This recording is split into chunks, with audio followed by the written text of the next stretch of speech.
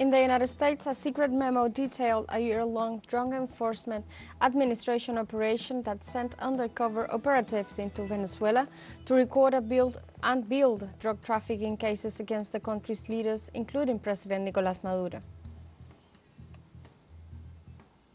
The Palestinian Red Crescent Society denounced the continuous attacks and siege by the Israeli occupation army against Al-Amal Hospital in Khan Yunis for the 11th consecutive day. Burkina Faso's Prime Minister Apollinaire Joachim Kellem de Tambela justified on Thursday his country's decision announced last week to leave the Community of West African States, ECOWAS. Hello and welcome to From the South. I'm Alejandra Garcia from teleSUR Studios in Havana, Cuba. We begin with the news. A U.S. news outlet revealed on Thursday that the Drug Enforcement Administration, or DEA, infiltrated agents in Venezuela to secretly record and build false drug trafficking cases against the country's leaders. According to AP News Agency, they obtained a 15-page memo from 2018 on an operation which targeted a dozen officials, including Venezuelan President Nicolás Maduro. The document clearly stated that it was necessary to carry out this operation unilaterally and without notifying the Venezuelan authorities. The revelation threatens to shake already strained relations with the Venezuelan government and could deepen resentment throughout the Latin America region towards Washington for its history of meddling in the internal affairs of the countries in the region. In recent days, the president of Venezuela has accused the DEA and the CIA of undertaking efforts to destabilize Venezuela, an accusation the CIA declined to comment on. Protesters and police officers clash outside Argentina's lower house of Congress in Buenos Aires as the institution continues to debate President Javier Milei's mega bill to reform the economy, politics, and private life.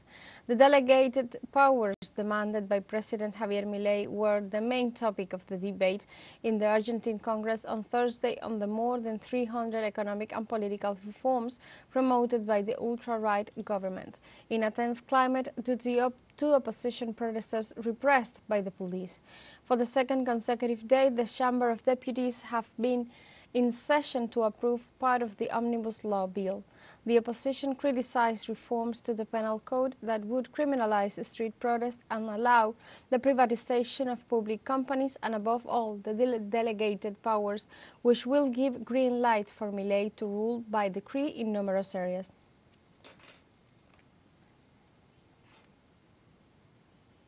Guatemala's President Bernardo Arévalo said Thursday that with his political party suspended, little support in Congress, and Attorney General in hot pursuit, he will appeal to the people to help him achieve the change he promised.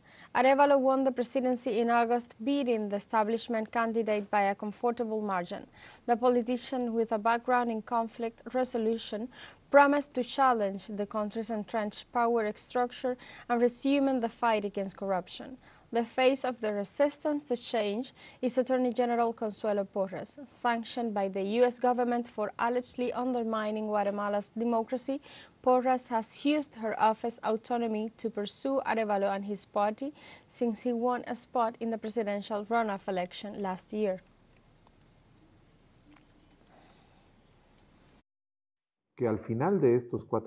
At the end of these 4 years, the objective is for the balance to be clearly and overwhelmingly positive for the population.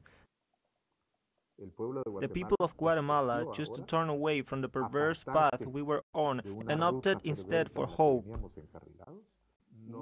It is not clear to us if Attorney General Porras is going to finish her term because there are actions on the way and there will be actions by Congress. There will be legal actions. That is to say, what we are interested in is that the Attorney General's office stops acting against the law and against the democratic institutionality of the state.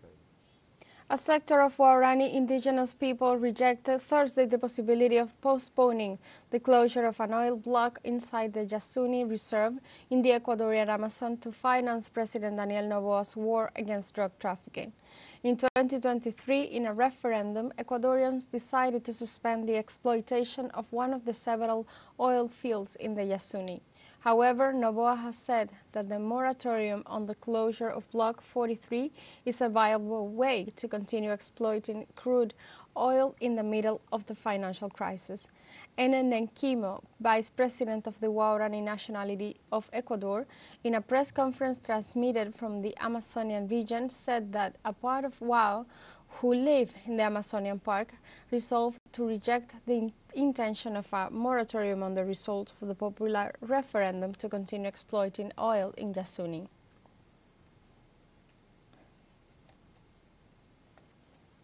In Peru, forest and wildlife law reforms threaten the survival of indigenous peoples in the Peruvian Amazon. The United Nations warned that these regulations could affect ancestral territories in the Peruvian Amazon, as well as legalize and encourage the plundering of their lands. They also warned that the norms on agricultural activities and the law that classifies lands would allow areas inhabited by ancestors to be automatically classified as agricultural exclusion zones.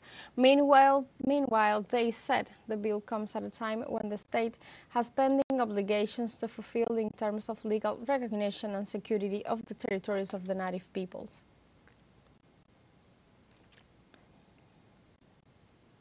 Peruvian authorities declared a state of emergency in the department of La Libertad on the northern coast of the country due to high levels of crime.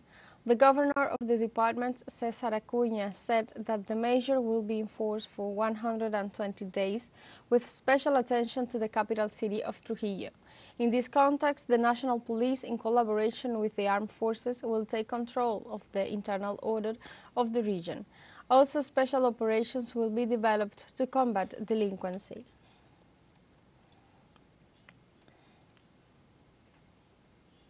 Let's take a short break, but remember you can join us on TikTok at teleSUR English, where you will find news in different formats, news updates, and more. Other stories coming up. Stay with us.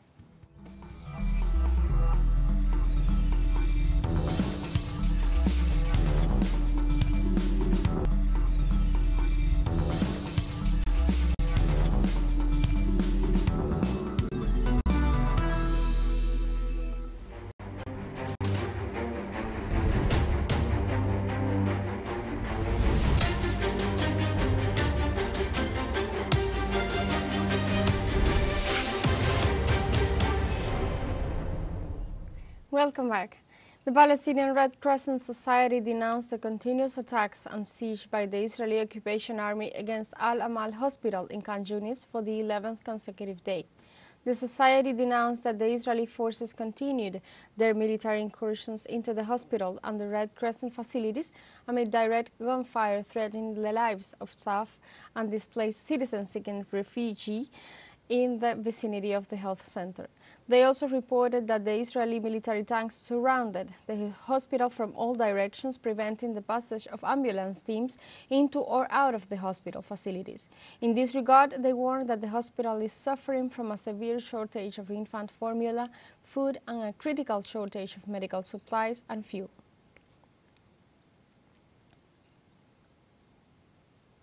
In Israel, 9 petitioners filed a lawsuit on Thursday with the Supreme Court asking it to declare Prime Minister Benjamin Netanyahu unfit for office.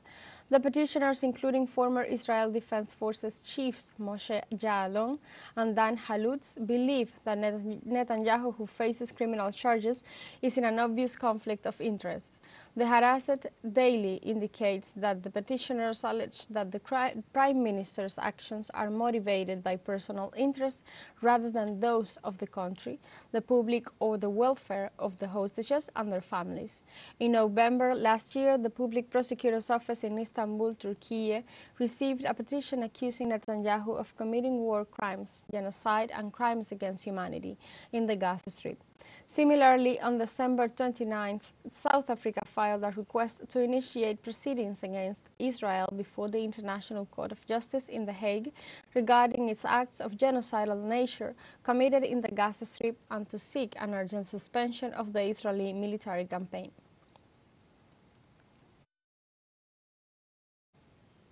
Children in the Gaza Strip denounced the outrages and abuses suffered at the hands of the Israeli occupation forces amid the total devastation of their homes.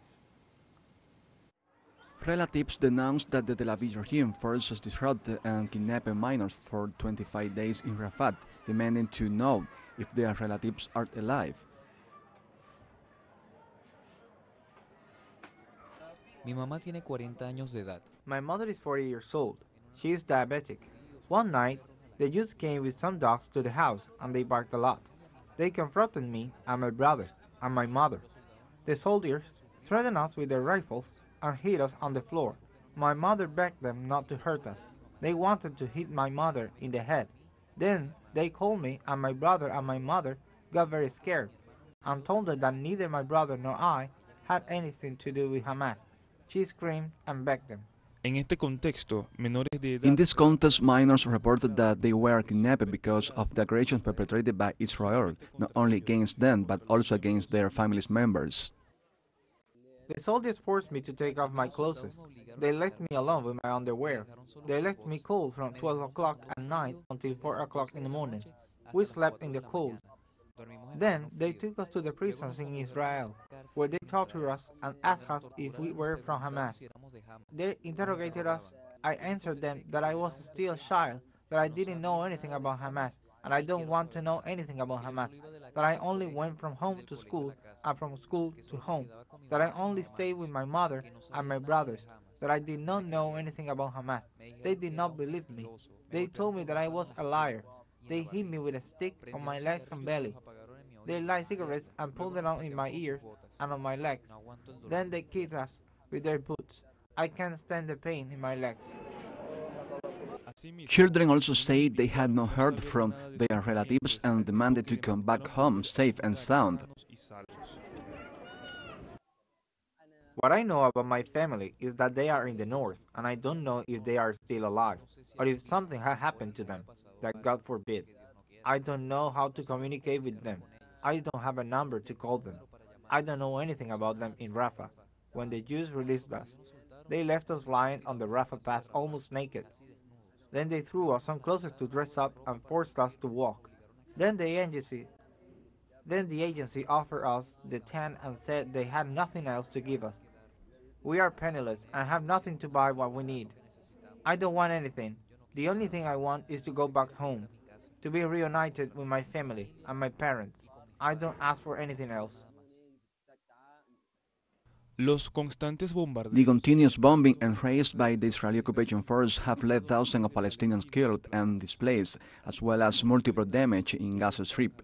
According to official reports, more than 27,000 dead and around 67,000 wounded have been reported since the beginning of the genocide in October 7, 2023.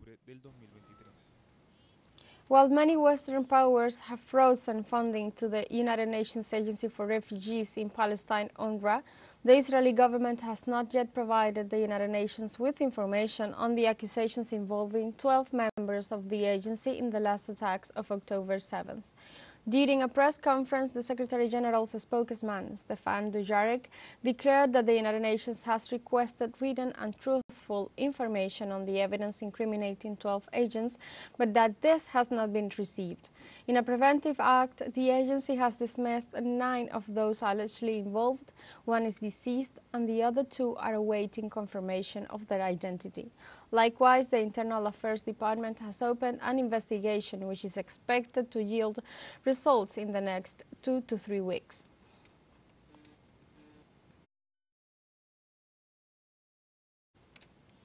We have a second short break coming up, but before we invite you to join our WhatsApp community for our English-speaking audience, you can scan the QR code on screen to join directly and share the link to reach more people. Constant news, coverage of Latin America and the Caribbean, as well as the rest of the world. Stay connected and inform with teleSUR. Final short break. Don't go away.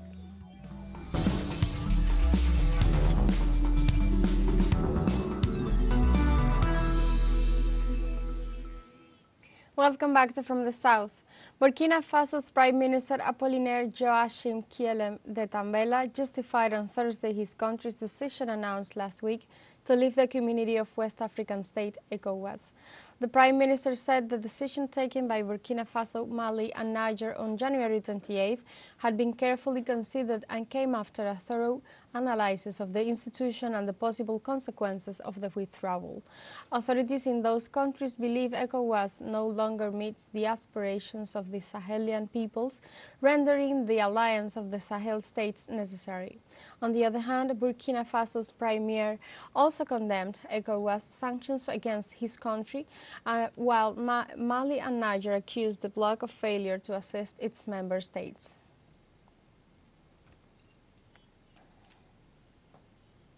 The United Nations High Commissioner for Refugees, Filippo Grandi, appeals for peace during his visit of Port Sudan. Sudan's 9-month-old war has so far largely spared the country's east, but with the front line inching ever closer and reports of military training camps across the border in Eritrea, the fragile peace there is in danger. Sudan finds itself in a critical situation right now, with the war raging in many parts of the country and causing enormous suffering to its people. 1.5 million Sudanese have already left the country as refugees themselves. I conveyed to the governor, through the minister, and I will continue to do this in my stay here in Sudan, my strongest appeal for peace. I understand that this is a complicated war with many political difficulties, but my appeal is not a political one. With nearly 8 million people displaced by the brutal conflict in Sudan, the United Nations High Commissioner for Refugees, Filippo Grandi, has called for urgent and additional support to respond to their needs. I ask the government for maximum support and cooperation to all humanitarian agencies working in the country. There are still many complicated obstacles, administrative obstacles, security obstacles, and we need those obstacles to be removed to be more efficient in how we do our work. And I'm glad. In Italy, government authorities reported that inflation increased by 0.3% in January 24 compared to 2023. During a press conference, the National Statistics Institute assured that the annual growth of prices reached 0.8%, a figure that is higher than 0.6% registered in 2023. Specialists detailed that the acceleration trend in inflation is due to the increase in the prices of services such as transportation, which went from 3.7% to 4.3%. These increases were offset by 1.2% drop in the prices of services such as energy goods, which fell by 0.1%.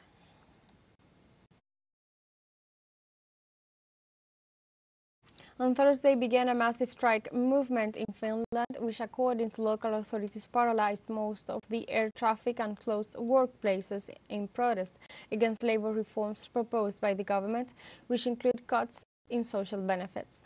According to the organizers, some 300,000 people are expected to participate in the two-day strike. In this sense, the national airline Finnair announced the cancellation of 550 flights, affecting around 60,000 passengers. On the other hand, several unions also warned that the trains across the country, subways, buses and streetcars in the capital will be paralyzed on Friday, while joining the call for strikes in the energy sectors, schools and health services. In turn, Prime Minister Petteri Orpo has argued that the country needs an export-oriented labor market model to boost competitiveness. However, unions have vowed to paralyze the country to force the government to back down. In Greece, university students clashed with police Thursday during a demonstration against plans by the conservative government to allow private universities to operate in the country. Several thousand university students and supporters marched through central Athens before clashing with police near Parliament. Police used tear gas against protesters. The center-right government of Prime Minister Kyriakos Mitsotakis is pushing to pass several key laws early in the new year, building on his landslide re-election victory in 2023 and his current huge lead in opinion polls.